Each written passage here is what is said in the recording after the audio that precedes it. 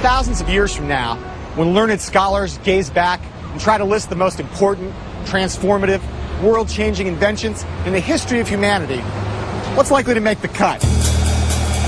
The electric light bulb? The steam engine? The internal combustion engine? The airplane? The automobile? And of course, sliced bread. But right up there in the pantheon, alongside all that stuff, is a more recent breakthrough, a new invention that came out of nowhere and in a few short years whipped through all our lives like a Bengali typhoon. The invention in question is, of course, the World Wide Web, an amazing and surreal universe that spawned huge fortunes, upended countless industries, and changed the way that much of the world works, plays, communicates, shops, and even falls in love. By the middle of the 1990s, Moore's Law and Metcalfe's Law were working hand in hand, fueling an upward spiral. Faster, cheaper, more powerful PCs were increasingly connected together, making the network exponentially more useful and exponentially more popular. Though the folks on Wall Street didn't have a clue about how all this technology worked, they could see that this internet thing was really taking off, turning into a bona fide mass medium, which meant that there was a killing to be made. And when ignorance meets rampant enthusiasm and unbridled greed, well, you know what that means. It means that a fantastic financial bubble is just around the corner. The cycle began in 1995, when Netscape launched its improbable and wildly successful initial public offering on the stock market.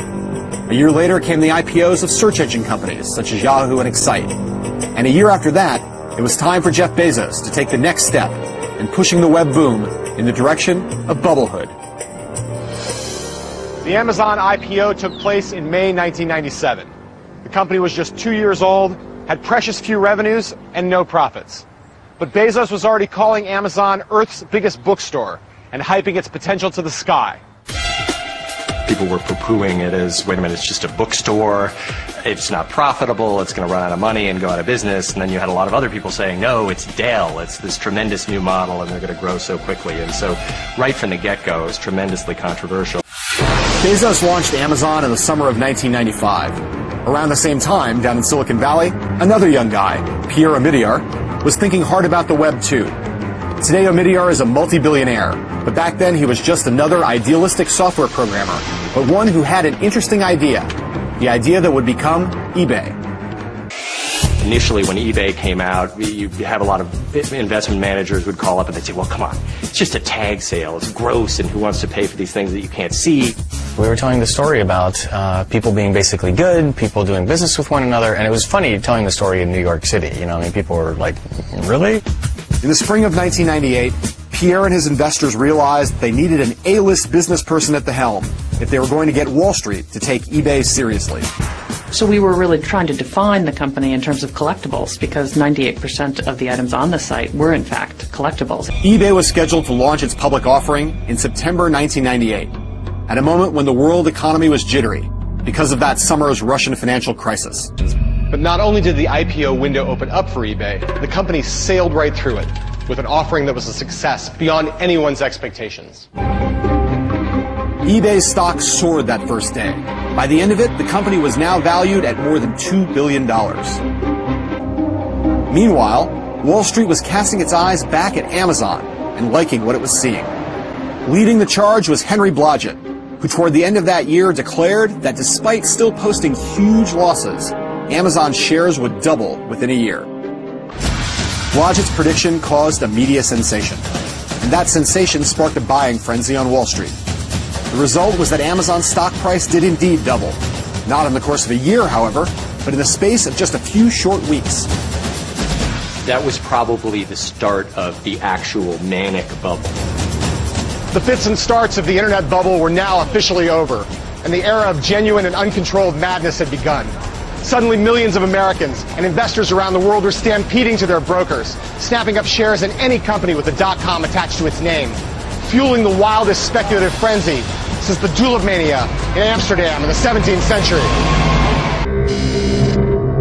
Among all the forces propelling the .com boom, none was more profound than the democratization of the stock market. The day traders were buying stocks in the morning and selling them in the afternoon. It was like a national sport and an obsession in a way. And people who had never dreamed of buying stock before were now just wading right into it. Tom Wolfe famously christened the 1980s the me decade. But by 1999, it was clear that the 90s had become the E decade. Virtually every day, it seemed, at least one new e-commerce venture was brought into the world. The kids running these new companies were all fervent disciples of the get big fast creed being preached by Amazon and eBay. But when embraced by lesser minds, these theories led to an ungodly amount of sheer stupidity and to a bunch of Me Too knockoff companies with incredibly silly names. There was Pets.com, there was PetSmart, there was Petstopia, there were iPrint and iBeam, iMany, iGo, and iVillage. Then there were the E's, ePrees, eGreetings, eMerge, eFunds, eLoan, eCollege, and of course Epiphany. There was FireDog and FirePond, Razorfish and Loudeye.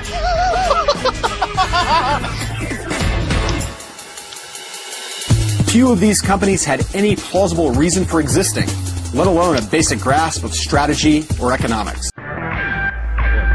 1999 was a wild year, almost impossible to fathom now. From the start of the boom in 1995, there had never been more than 30 internet companies to go public in any given year. In 1999, the total number of internet IPOs was 250. But eBay and Amazon stood head and shoulders above the rest of the dot-com crowd.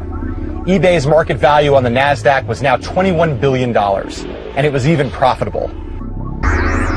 Jeff was always saying to us, actually, do not keep your eye on the stock price, which I think was very intelligent of him. You know, do your job here the best you can, do everything you can for the company. I never said to myself, gee, you know, I'm the $10 million book reviewer, because there was clearly such a disconnect between the job you were doing and the rewards you were getting that, you know, there was something, a continued, you know, sort of nimbus of unreality floating around the whole thing.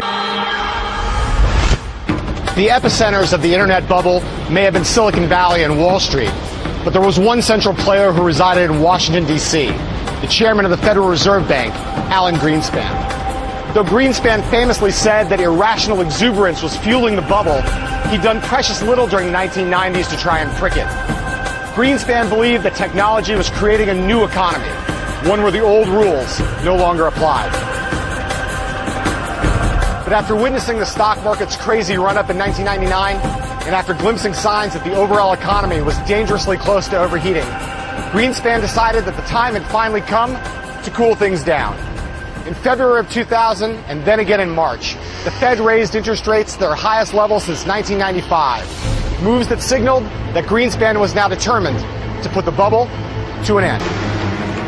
On April 14th, 1912, the Titanic had its fateful collision with an iceberg and dropped to the bottom of the ocean. And exactly 88 years later, to the day, the internet economy met a similar fate.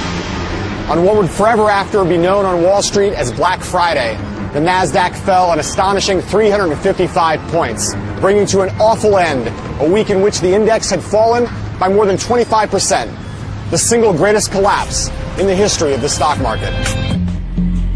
18 months after Black Friday, September 11th happened, thus bringing to a conclusive end the long boom that had buoyed the American and indeed the world economy during the 1990s.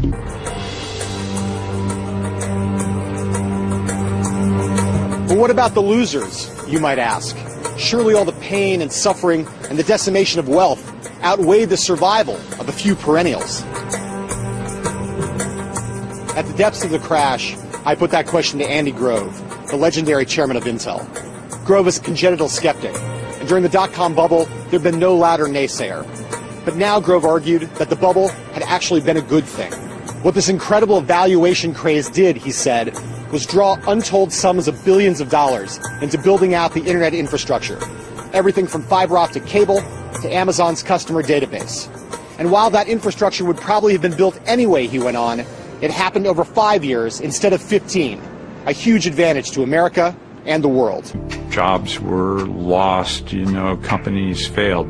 But it's also true that out of that, many new companies were created, became durable, and the economy was genuinely transformed.